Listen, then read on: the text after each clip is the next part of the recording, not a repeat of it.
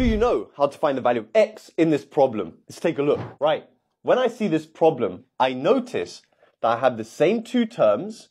One is plus and one is minus. It reminds me of the difference of two squares principle. The difference of two squares principle says if you have two square numbers subtracted, to factorize this, you have two brackets. You root both of these numbers. What times by itself to give you a squared is a. What times by itself to give you b squared is just b. Yeah, b times b gives you b squared. One is plus, one is minus. This is the exact same as this. All we need to do is expand the brackets. We can just use this.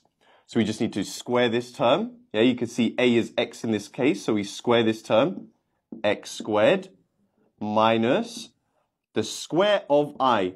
Now, by definition, I squared, the complex number I, is minus 1. So we have minus 1 is 8. Now, what happens when we have a double negative? Two negatives are a positive. Now we just need to solve for x. I'm going to subtract 1 from both sides. Cancel. X squared is 7. And then we square root both sides. So x is plus or minus the root of 7. Nice.